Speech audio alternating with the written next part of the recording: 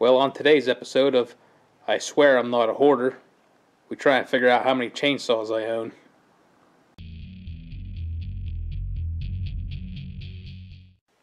So the other day, somebody had to go and ask the question, how many chainsaws do you have? Now that's not something the average person really knows. I mean, who keeps track of how many pieces of equipment or vehicles you have? Machinery just grows like weeds, sprouts up out of the ground. I'm just a simple junk farmer, and I grow a rusty crop. Now I gotta make it clear, I don't collect chainsaws. I mean, you're not really a collector until you have like over 100. Up until then, you're just a mild enthusiast. And here's another technicality. Chainsaws are a tool, and you need different tools for different jobs. And having spares and multiples and whatever, that's just being prepared. Time to go corral some chainsaws. Those have definitely been sitting for a minute or two. At least it's got the preservation dust on it. Man, we are just digging deep into the archives. Some of these saws haven't seen the light of day for years. I mean, come on. I mean, do people actually really ever know how much stuff they have? Finding stuff you didn't know you own, that's the fun part. Well, that's just a little guy. That only counts for a half. They just keep popping up. I think this is one of those feral chainsaws that, just breed in the wild. So my infallible memory is telling me that there's a chainsaw somewhere in this vicinity. I mean, random chainsaws are just a part of life. So we got things rounded up. Hopefully we got everything rounded up. I have a feeling I'm missing at least one, but, you can't keep track of everything. And we'll start off with some of the ones I use most frequently. There's the old ProMac 1010 down there with the 28-inch bar. It's been recently worked over, been ported, got a few other things done to it, and it's a pretty good runner. It's loud, and I generally only use it whenever you need the longer bar. Now, I'm not going to lie and say I don't need any more chainsaws. I would really like to find a couple of larger displacement saws, 100 plus cc's, but for now, that's about the biggest diameter cut I'll take is with that. And then next we got the little green Poland XXV, and that's another recent addition, but nice little light saw for lemon and stuff like that.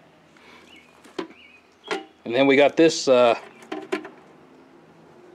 Poulan, and I recently fixed this up to kind of be the loner saw, and one that I don't care too much about, but it's still a decent saw. As you can see, both of these Polands have only the most premium of bar covers. Next up is probably one of my favorite saws, the Steel 026. This is like my go-to for just cutting firewood, lemon, or basic maintenance. 16-inch bar. This one's actually been worked over. When I got it, it was kind of blown up.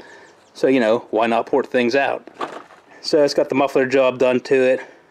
I worked the carb over a little bit. Good running saw. Lightweight. Decent enough power. That's my usual go-to. Put a lot of hours in on those saws.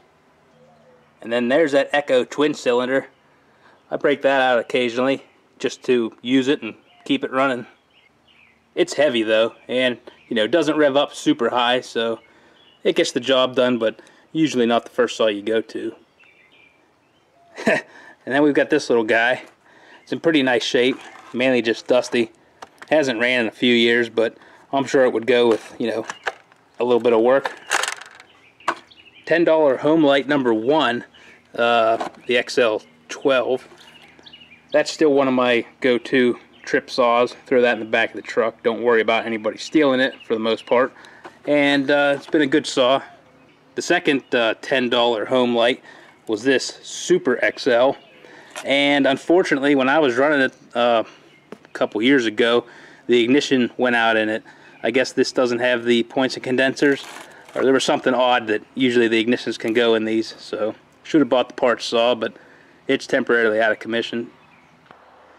Next up are some of the old saws I've accumulated, like that old clipper. Never seen one of those before until I ended up buying it, and can't remember what I paid exactly, but I'm pretty sure I did not pay more than 20 bucks for any of these.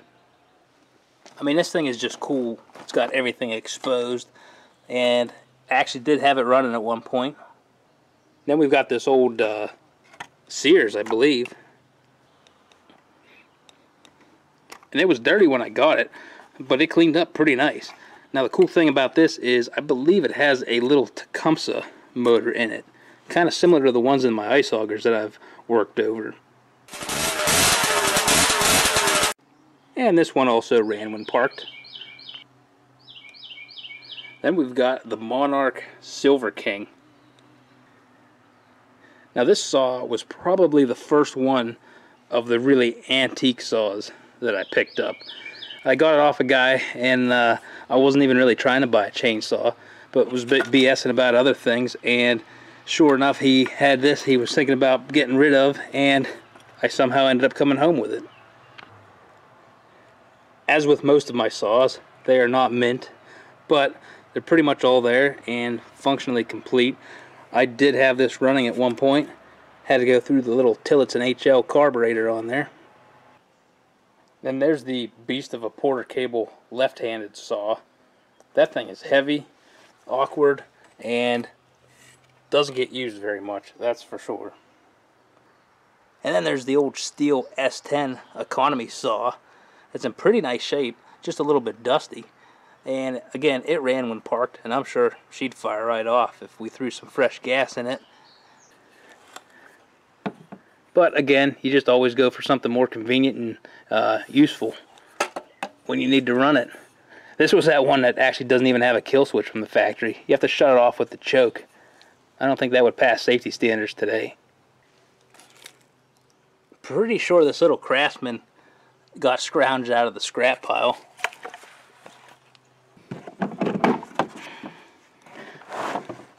Here we've got another old Sears Craftsman. Not in bad shape saw. I'm sure it would run, but just hasn't made it on the hit list yet. Another Steel 026 with really good compression.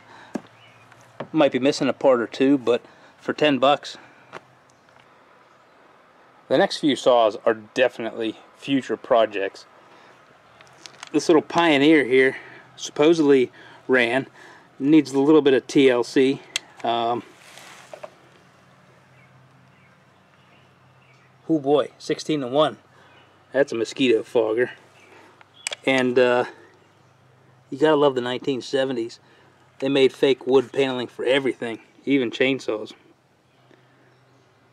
But this thing's definitely seen some use, so I'm sure we'll get it going at some point. So this C5 was part of a package deal. I was trying to work a deal with a friend buying some other sled parts, and sure enough saw this sitting over in the corner. And he's like, "Oh yeah, I think we need to work that into the deal." And I was like, "Well, I really don't need any more chainsaws, but we'll see, And he's like, "No, it's non-negotiable." He's like, "You're taking that saw." So, I mean, can't haggle with that deal.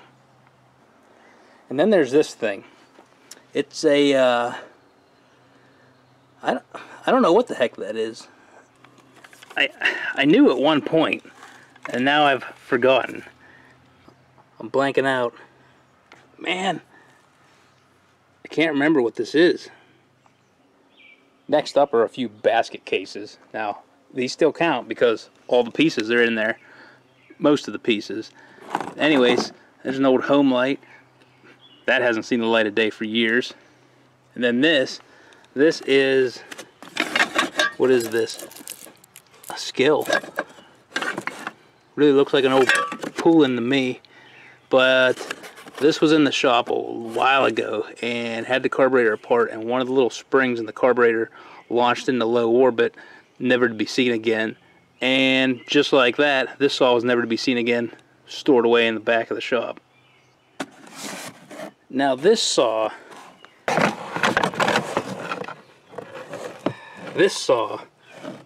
it definitely needs a little bit of TLC. I want to say, came with another batch of miscellaneous parts and was just thrown in with the deal. Now in here we've got, you know, the mint condition ProMac 1010 that, you know, doesn't see the light of day too often. And there's the old 029 that got converted into a chop saw. Worked good for a little while, and then I ended up chancing into a deal on that brute. So this saw, man, this thing runs great, and it'll tear through pretty much anything. Yeah, I guess that one's not technically a chainsaw, but you can convert it over. Then there's the chainsaw powered air compressor, so, you know, that's still technically a chainsaw too. Now after all of that, I count 27 saws in total. Those are rookie numbers. But we have one more to go through. And we have saved the best for last. This right here is the cream of the crop. I never thought I'd actually own one of these things, but it has happened. Poland Wild Thing. So like I said, I really don't collect chainsaws.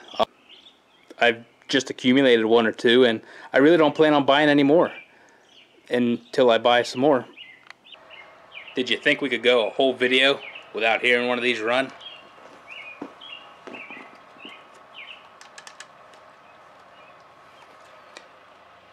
If I can remember where the kill switch is.